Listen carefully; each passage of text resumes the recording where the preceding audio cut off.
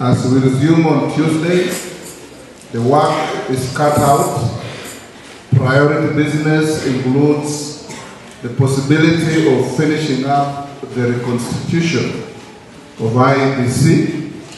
The country has gone without IEBC for a long time, and I take this opportunity to encourage those who have been making challenges in court to stall the process of having a selection panel for IEBC, to rethink their minds and give way for this noble cause.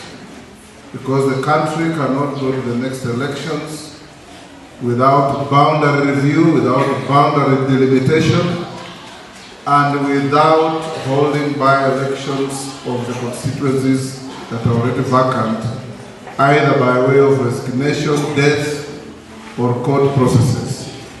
We also have many wards that have got vacancies that need to have by-elections. And as you know, the Supreme Court has directed that IEBC means commissioners and not the Secretariat. So without commissioners, we cannot move. I also want to appeal to the Chief Justice that all the cases that are in court legitimately challenging this process, please fast-track them, give them priority so that we can be able to finish them and have an IEBC in place.